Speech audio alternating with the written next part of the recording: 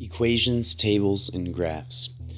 The interesting thing about equations, and we're going to be working mostly with linear equations for right now, which are going to look like y equals ax plus b, is that they're the same information or the same relationship as a table or a graph. It just looks different. So they're the same relationship. All right, let's start by graphing the equation y equals 2x plus 2. To graph an equation, it's usually easier to start off with a table.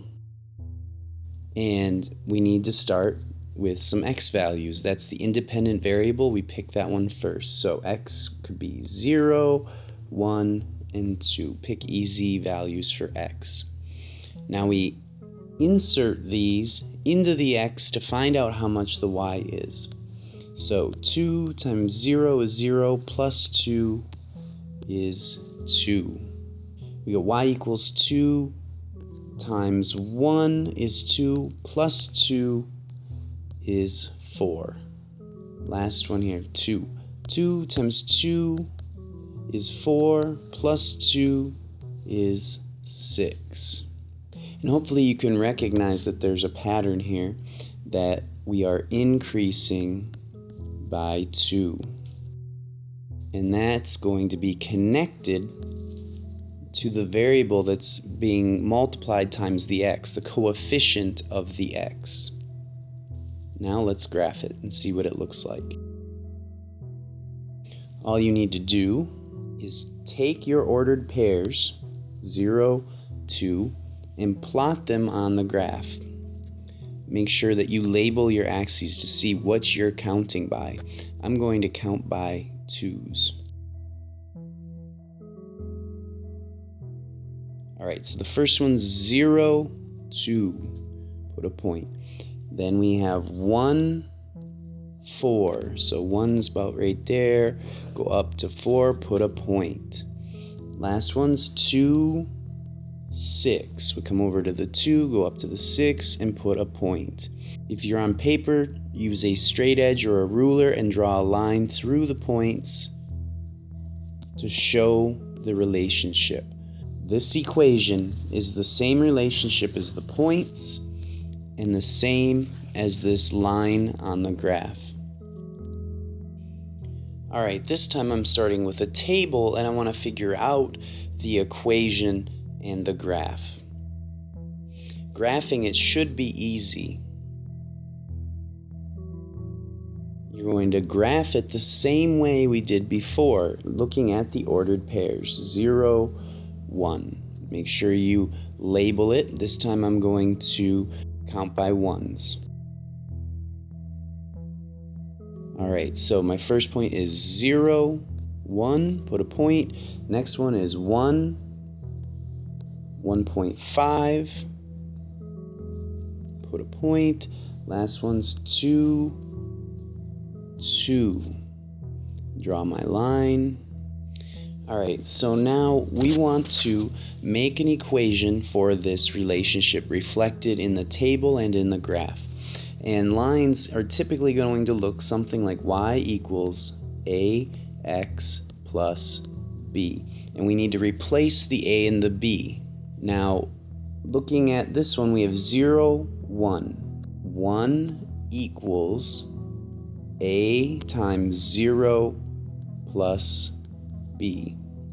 Well, a times 0 is 0, leaving b equaling 1. So we know that it's going to look something like y equals something times x plus 1. Now we look at how much is it growing each step. Well, it grew a half.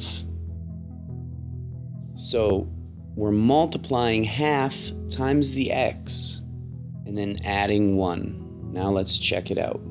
Let's make sure that these points make it true. So I'm using the point 1, 1.5. So 1.5 is the y equals 1/2 times 1 plus 1. Is that true? Yes. All right, let's try and take a graph and find the table and the equation. It's probably easiest to start off by looking at the graph, finding points, and putting those points into a table. Now, you find the points on the line by looking for intersection points. The line is actually made up of infinite number of points, but we want exact coordinates, and so we look for the intersection points where two lines cross. That is where we can tell exactly what the coordinates are for the point.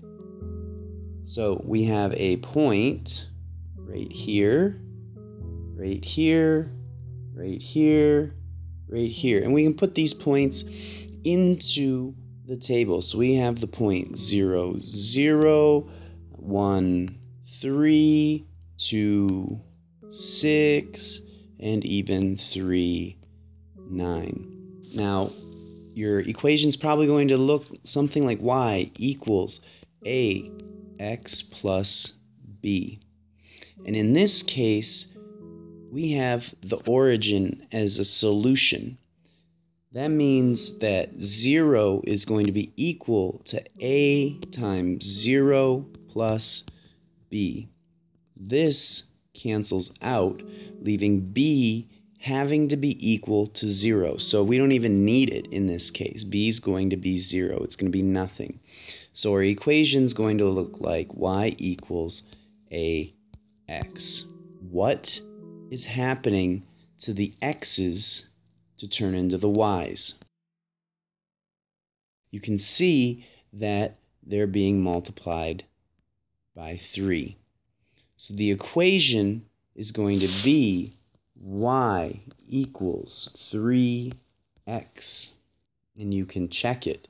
If you take 2 as your x and put it in, 3 times 2 is 6. That's correct. Now we got 3. 3 times 3 is 9. So this is the correct equation for this line.